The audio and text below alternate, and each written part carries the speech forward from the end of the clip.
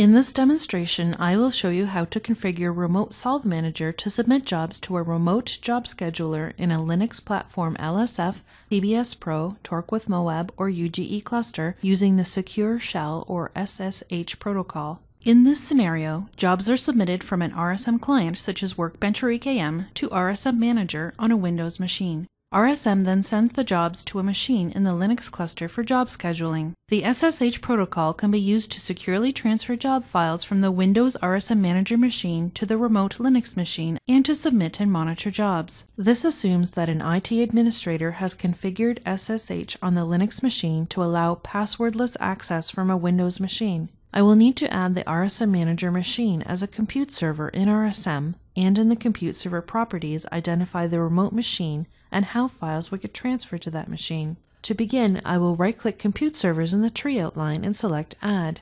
I'll specify a display name of Manager SSH to Scheduler to help me easily identify the compute server in a list. Since the machine that I'm adding as a compute server is the RSM Manager machine, I will enter localhost as the machine name. I will enable the option this compute server is integrating with an HPC cluster. To define the way in which the manager machine communicates with the cluster, I will select Uses non-RSM communication to a remote cluster node. This indicates that RSM will use a protocol such as SSH to submit and monitor cluster jobs for execution on a remote Linux compute server. Note that the working directory location has been automatically set to Cluster Network Share. Next, I'll select the Cluster tab so that I can set up the connection to the remote cluster machine. In the cluster node field, I'll specify the machine name of the cluster node that is the submission host or head node, and that will perform the job scheduling. I then need to specify the account name that will be used to submit jobs to the remote machine. When the IT administrator configured SSH access on the Linux machine, this is the account that was used when setting up passwordless access from the Windows machine to the remote Linux machine. To specify the type of job scheduling system that will be used, I'll click the cluster type dropbox and select an option. Depending on the cluster type selected, additional settings may be revealed. Next, I'll select the File Management tab. Here I have two options for specifying how files will be transferred to the remote Linux machine and where they will be transferred to. First, I'll specify the path to the remote shared cluster directory, where job files will be sent for scheduling. This is a directory on the remote machine that will be used to run jobs, and that all cluster nodes can access. You can enter the path manually, or enter an environment variable that specifies the path. I can then specify how job files will be transferred to this remote directory from the Windows machine.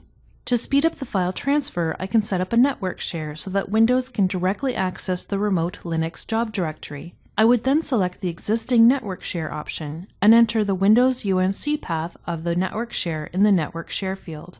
If I select the General tab now, I can see this path displayed in the working directory path field.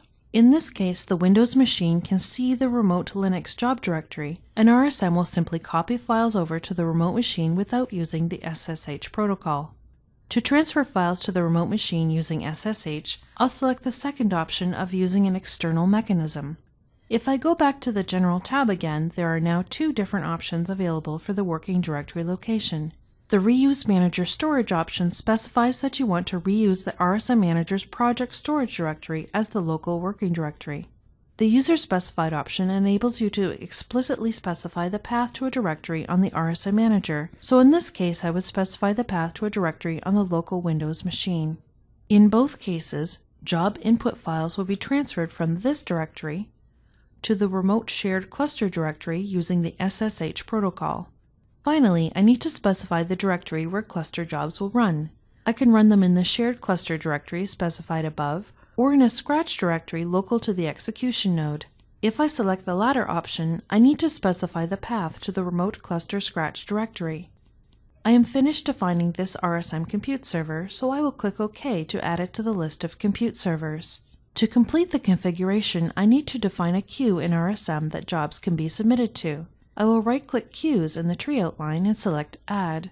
Because I am integrating with a Linux cluster, the name of the RSM queue should match the name of the Linux cluster queue exactly. Once I've specified the name, I can assign the new Manager SSH to Scheduler server to this queue, then click OK.